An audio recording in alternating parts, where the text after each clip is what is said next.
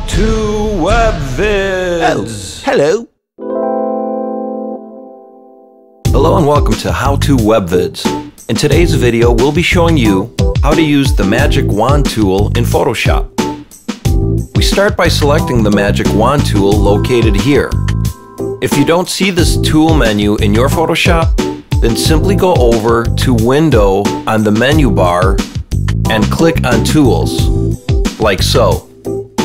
Once you've enabled the Magic Wand, you'll want to set its tolerance level, the value of 100 being the strongest and 1 being the weakest.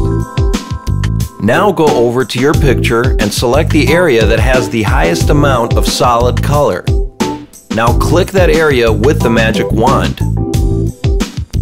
The selected portion will be visible by a dashed line around its perimeter. If you're satisfied with the selection, simply click Delete and Photoshop will do the rest. Voila! You now have a perfect outline cutout in your picture.